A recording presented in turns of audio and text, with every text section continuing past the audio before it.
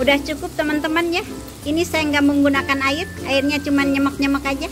Kalau teman-teman mau menggunakan air silahkan, tapi jangan banyak-banyak, sedikit aja ya. Silahkan dites rasa, disesuaikan aja dengan selera teman-teman ya. Ini saya tidak menggunakan garam karena ini kan dari cumi asin ya. Kalau teman-teman mau menggunakan garam sedikit aja. Akan saya matikan api kompornya, akan saya tuang ke piring saji.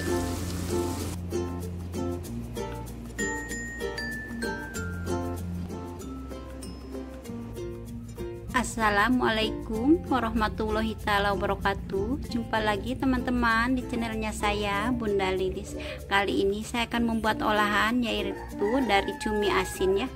Ini ada 250 gram cumi asin. Ini udah saya cuci bersih ya, untuk mengurangi kadar garam, kadar asinnya. Dan saya akan menggunakan 250 gram jengkol. Ini udah saya rebus ya. Nanti akan saya sisipkan proses perebusannya. Sepotong tempe ya, ini nanti akan saya iris-iris kotak. Dan saya akan menggunakan bumbu, yaitu 100 gram bawang merah. Ini bawang merahnya nanti nggak saya iris ya, karena ini kecil-kecil, nggak saya iris. Kalau besar bisa dipotong satu menjadi 2 bagian. 15 cabai rawit merah akan saya iris halus. 15 cabai merah akan saya iris halus. 6 bawang putih akan saya iris kasar. Setengah ibu jari jahe akan saya iris. 2 buah tomat akan saya iris. Setengah sendok makan kaldu jamur. 1 sendok teh gula pasir. 6 lembar daun jeruk, ini udah saya iris halus. Dibuang ini ya, apa tuh tulang daunnya itu udah saya buang, saya iris halus. Nanti akan menggunakan minyak goreng dan sedikit air untuk melarutkan bumbu. Inilah teman-teman bahan-bahan yang akan saya gunakan dalam proses masak saya hari ini. Teman-teman jangan lupa ya, subscribe, like, komen, dan tekan tanda loncengnya agar teman-teman dapat melihat video saya berikutnya. Sekarang mari kita ikuti proses masak berikut ini. Jengkol yang akan saya rebus ya, ini saya kasih sedikit garam.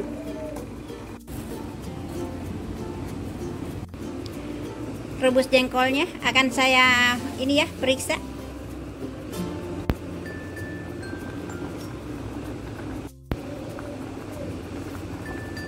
Ini udah empuk ya teman-teman ya. Ini kulitnya udah pada lepas semuanya juga. Ini soalnya direndamnya sama saya cuma sebentar teman-teman ya, nggak sampai semalaman, cuman 1 jam saya rendam, terus saya rebus. Ini akan saya matikan api kompornya, akan saya cuci bersih lagi ya. Hasil jengkol yang saya rebus ya, ini udah saya cuci bersih. Sekarang kita lanjut proses masak selanjutnya. Saya panaskan wajan, saya kasih minyak 150 ml ya, atau secukupnya. Akan saya goreng tempe ya. Ini tempenya saya potong-potong kotak seperti ini, beserta jengkol yang udah saya rebus.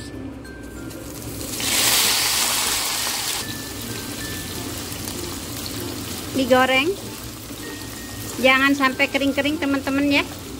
Yang penting ini tempenya agak tergoreng gitu ya, seperti setengah matang aja. Dan jengkolnya juga jangan terlalu kering. Kita aduk terus.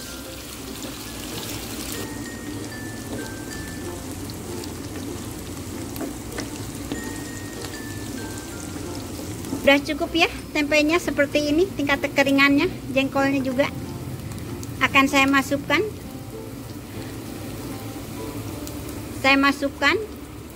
Ini bawang merah, bawang putihnya saya iris kasar, potong kasar ya.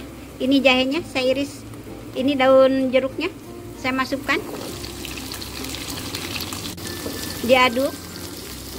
Apinya jangan terlalu besar teman-teman ya, sedang menjurus kecil aja.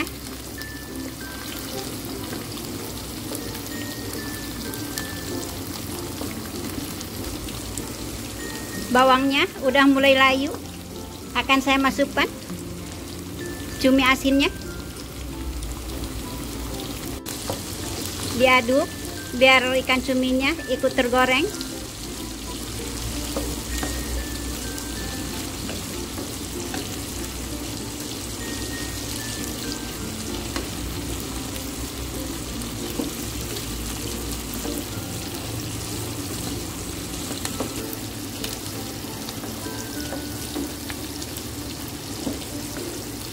Udah cukup ya, ini cuminya udah seperti tergoreng, tapi hati-hati teman-teman ya, suka ada yang ngebeletuk. Saya tuang airnya ya, saya tuang air 200 ml. Akan saya masukkan gula putihnya, kaldu jamurnya, diaduk biar menyatu, dan usahakan cuminya ini terendam dengan air biar bumbunya meresap ke cumi, ke tempe, ke jengkol ya. Ini akan saya geleprokin sebentar biar benar-benar bumbunya ini meresap.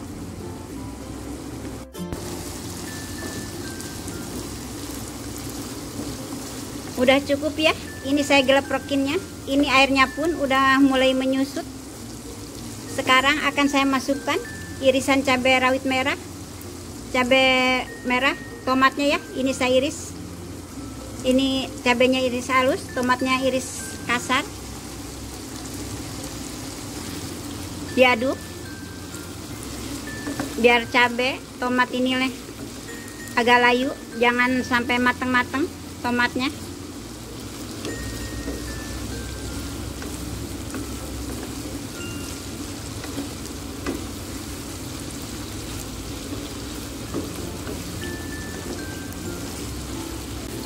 Udah cukup teman-teman ya.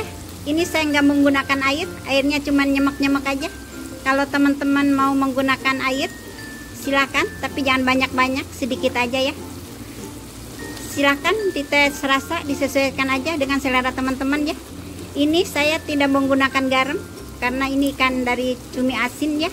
Kalau teman-teman mau menggunakan garam sedikit aja. Akan saya matikan api kompornya, akan saya tuang ke piring saji.